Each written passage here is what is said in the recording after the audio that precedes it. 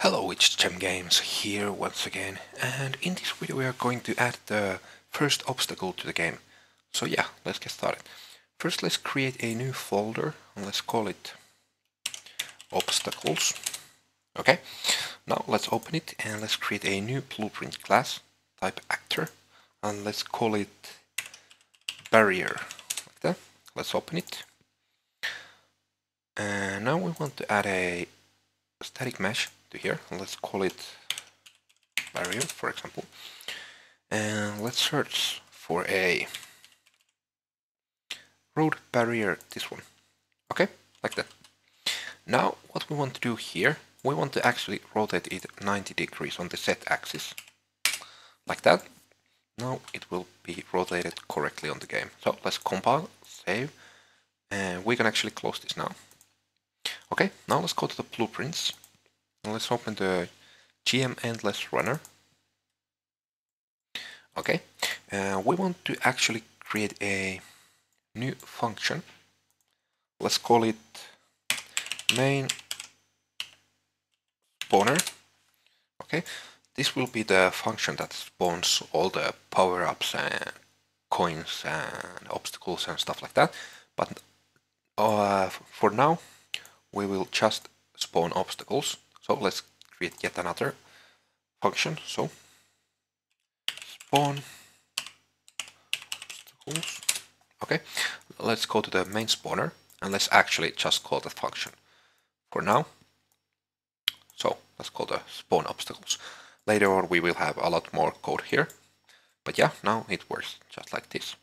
Now let's go to the spawn obstacles, and here what we want to do,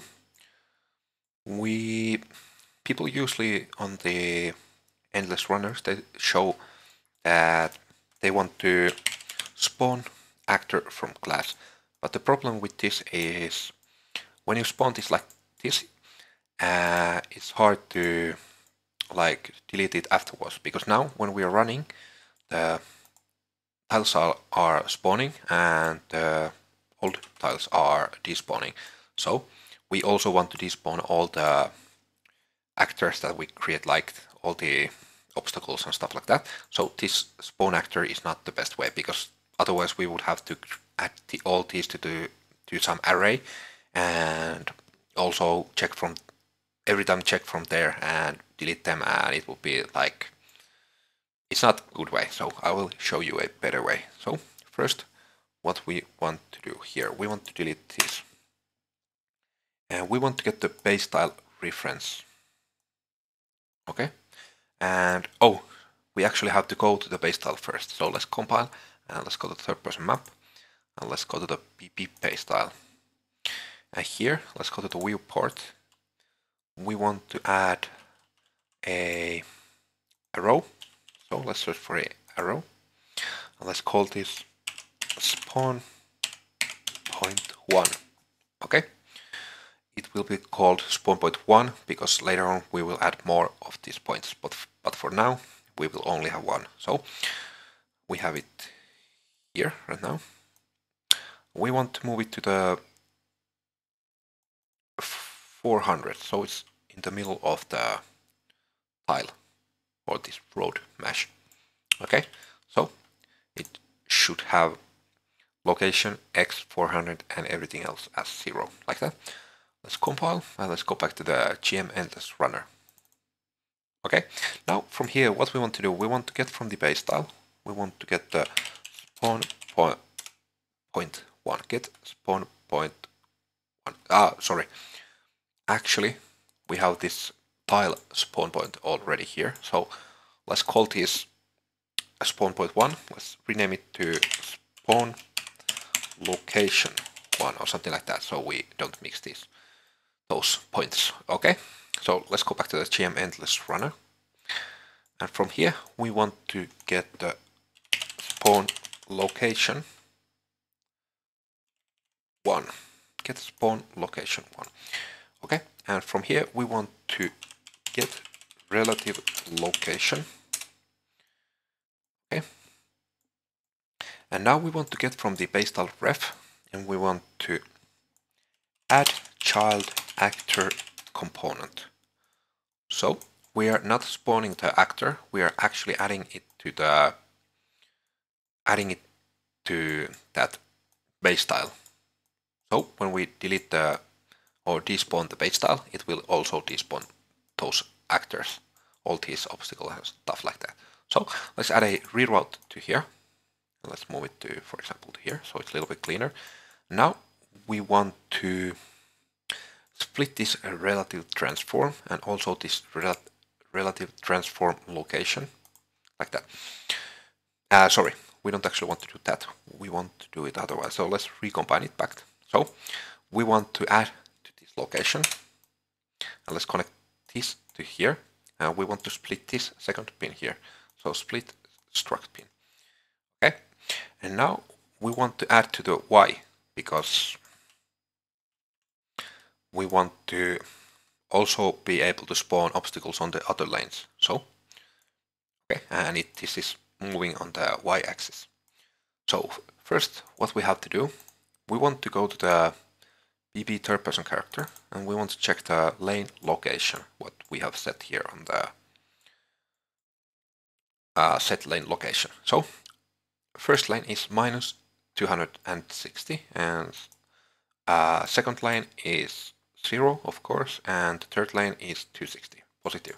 Okay, so let's use those values. So let's go back here, and now to the Y, we want to get a select node. We want to add a pin, and we want to add those values here. So option 0 is minus 260, and option 1 is 0, and option 2 is 260, like that. And now to the index, we want to get random integer in range, like this, and we want to make it min 0 and max 2, like that. So it will get a random integer between 0 and 2, and from here, according to these values or this value, it will add to this Y location of the spawn point. So let's compile and save. Now the last thing what we have to do is we want to go to the spawn tiles function, and here at the end we want to call the main spawner function, like this. So now everything should work. So let's compile and save, and let's go to the third person map and let's play. And it is not working, so let's see. Oh, I know why it's not working. Let's go back to the GM Endless Runner, and let's go to the spawn tiles function. It's not working because we haven't set this next. It is only using the first tiles reference, so we will have to set this when we spawn the new base tile. We want to also, from the return value, we want to promote it to this base tile reference variable, like this. So let's set it. Let's connect it between here. Let's connect it like this, and from here. So now we are always setting it to the latest tile. So let's compile, save, and it should work. It's still not what. Okay, I am so stupid. I forgot to add the actor to the add child actor component on the spawn obstacles. So we will have to click this, and we will have to add the barrier blueprint, like that. Let's compile, save, and now it will work. So as you can see, we have some obstacles here. First two are on the middle lane, and the third one is on the right lane, and the fourth one on the left. Okay, and if we play again, you can see they are always random. Okay, and later on we will add a lot more code to those functions, so we will have much better like logic from the on the spawners. But yeah, this will work for now. So yeah, I think that was all for this video. If you like what you saw, please click the like button and subscribe for more. And yeah, hope you have a great day, and see you on the next one. Bye.